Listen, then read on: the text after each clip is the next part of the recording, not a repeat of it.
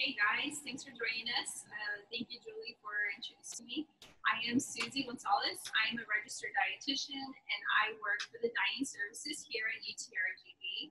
So you may see me around here in Edinburgh or in Brownsville as well.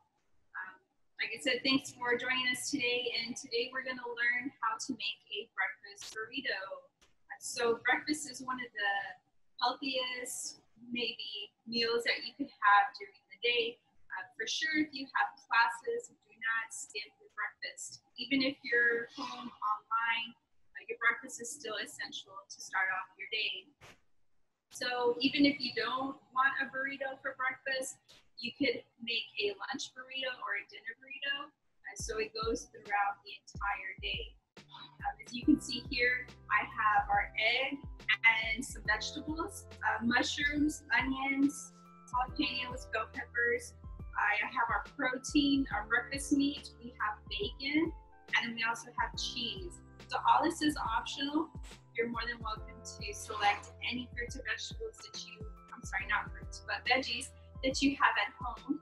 I know some of us have limited our shopping sprees, going to the store, so that way we can stay home and stay safe. So like I said, anything you have at home, you can throw in there. Right now we're going to start off with the bacon. Here is my skillets. You could use a medium skillet or a small skillet depending on how much egg you want to put in there. I know there's been a lot of research regarding egg nutrition. Some people may say, oh, eggs are bad for you, especially if you have heart disease. But with recent studies, eggs are actually shown to help your heart disease along with a healthy eating pattern. That's a key word, healthy eating pattern. So eggs can be a healthy part of that pattern. I'm gonna add our bacon here. Okay, you can get your lean bacon, trim off the fat if you like. You can sprinkle in some canola oil, any vegetable oil that's part of a healthy eating pattern. So it could be canola, olive, sunflower, even vegetable oil. Okay, you want to stay away from the saturated fats, which would be like here in the valley, a lot of people use manteca, which is lard. That we want to limit. Leave it for Thanksgiving when we have our tamales. Okay. So we have our bacon cooking here. I'm not sure if you can see it. We'll just let it simmer for a bit to get all the fat out of there. Bacon has a lot of flavor. So if you love bacon, use your bacon. If not, you could use ham, lean ham. You could also use turkey or sausage. I know some athletes love their protein meats, so when they come to the dining hall to get omelets, they'll ask for bacon, ham, and sausage in there, okay? So we'll put it on medium low. Once that gets sizzling, we're going to add our vegetables, okay?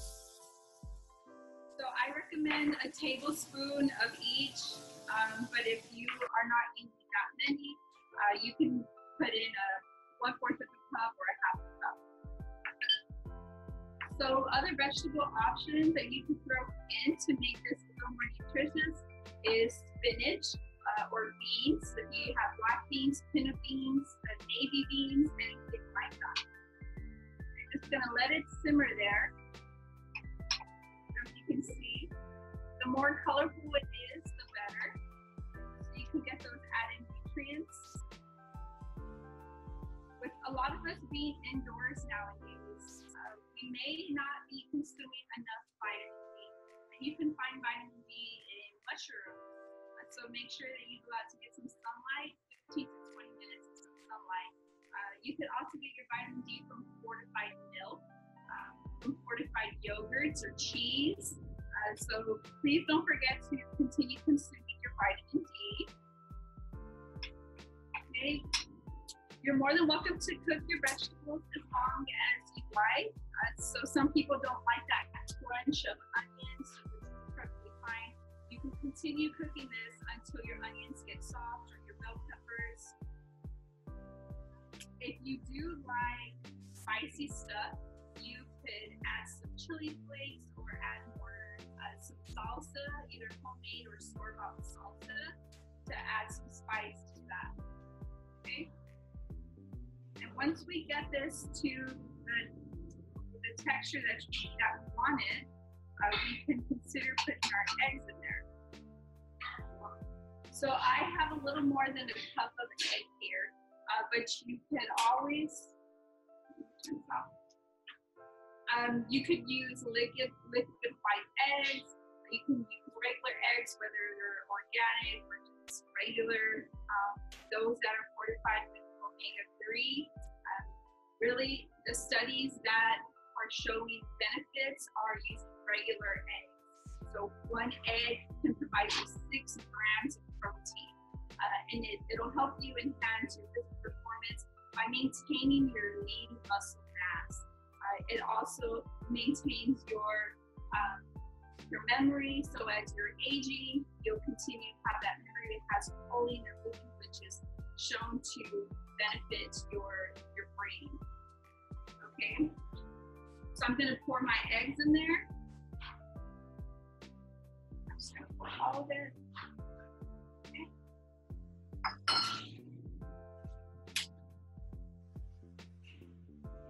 So you can consume 1 to 2 eggs per day, which is perfectly fine as long as you are following that healthy eating pattern. And so your eggs, some people don't know how to cook eggs, and that's perfectly fine. You can use a shortcut and just throw all this into a mug with your egg and cook it in a microwave, which is pretty cool, for about maybe 3 to 5 minutes, depending on the power of your microwave. So egg, you're just gonna scramble it. You wanna keep pushing it off to the side so that way it doesn't stick to the bottom of your pan. And make sure you mix up all those veggies in there. And you just want to cook it to the point where there's no more egg liquid rolling around, okay? Because what tends to happen with overcooked eggs is it's going to have a rubber texture to it, and it's going to be dry. So if you want to eat eggs and not get discouraged by eating them because of the texture, just mix it to where there's no more egg going around. Okay. So that is mixing there. On this side, I have a tomato basil tortilla just warming up, because the warmer the tortilla is, the easier it is to roll. Okay. So this is a healthy grain tortilla, but if you have your whole wheat tortillas, that'd be wonderful. To get your whole grains in for the day, it is recommended to consume 25 grams of whole grains and fibers. So make sure that you stick to reading the nutrition labels on the packages that you eat to ensure you get the amount you need for weight maintenance, or even if you're looking to bulk up. Okay? So once that is mixed in, we're gonna fix our tortilla here, and we're just gonna roll it over. This. See?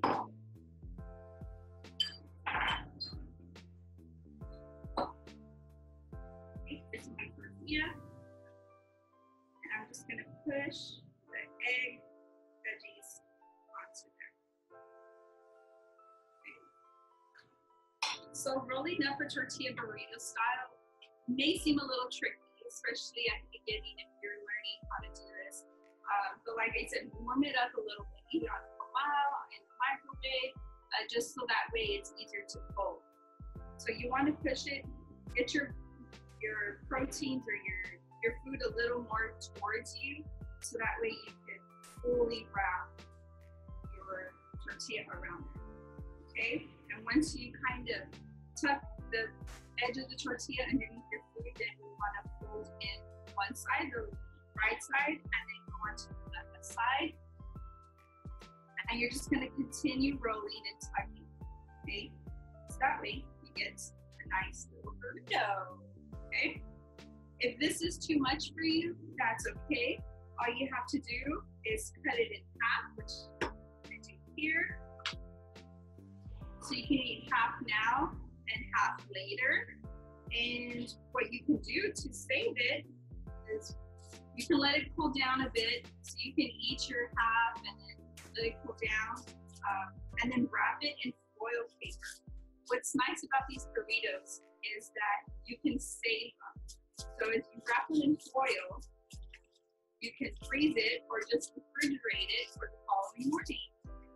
And you microwave it to where it's warm for you, maybe about 2 minutes in the micro, and there it is. It could be a to-go breakfast or just a quick breakfast if you wake up late for your morning class. Okay, so that is how you make a breakfast burrito. Like I said, oh, I forgot the cheese here. So you could always add cheese to your breakfast burrito. If you're vegetarian or vegan, you can make these however you like. You can skip out on the breakfast meats and add legumes, maybe chickpeas, black beans. You could even spread some Greek yogurt on that and season it with a little bit of salsa. So it'd be like a sour cream salsa. Okay. You could even put hummus if you like hummus. There are other recipes that you can find where they put apple slices in there. You're more than welcome to try that out. Just play around with your fruits and veggies to build your palate, to expand it, so that way you're consuming more nutrients, vitamins and minerals and such. Okay. All right, Susie, thank you so much for that demonstration. So we have a question that was asked by one of the students. So they wanted to know what kind of pan were you using for the egg? Okay, so this is a skillet, or it can go skillet or frying pan, to where you can fry eggs, anything like that. As long as it's a pan, it could be a big one or a small one, whatever you have at home, you can try that. I do have a portable flame burner here, but use it on your stove top. And like I said, if you don't have this at home, that's okay. You can get a mug and put your vegetables in there and whisk some eggs. So you can put 1 to 2 eggs, whisk it up, and then throw your vegetables in there and microwave it. Got it. Okay, so there's another question. So how many ounces did you use per ingredient? So per ingredient, you could use a tablespoon of each, and that's what I used here. But if you want to use more, that's fine. I personally love a lot of vegetables in my omelet. This could be like an omelet too. So I love a lot of vegetables in mine, so you can add more veggies, or you could use less egg. It's really your preference. Okay? But it may get to be a lot. So if you're using a lot of vegetables, just 1 tablespoon is enough. But if you're using like 1 or 2, you could use a 1/4 cup, 1/4 of a cup for each ingredient. Got it. Okay, so if there's not any more questions, I would like to thank everyone for coming to our demonstration. Also, would like to thank Susie for taking the time and showing us how to make this delicious meal. Yeah, of course. And Julie has a recipe of our breakfast burrito with the ingredients, the steps, and also some little tips on how to make it more nutritious. So we'll share that with you as well. We have our next motivational eats coming up on Monday again at 12 noon. So you can follow UTRGV Dining or UTRGV UREC to stay in touch with our link and any other events that we have coming up. Our next one is going to be lasagna rolls with some Alfredo sauce. So I'll teach you how to make the Alfredo sauce and how to roll up your lasagna roll. It's very easy. It could be for 1 people or for your family. So stay tuned for that.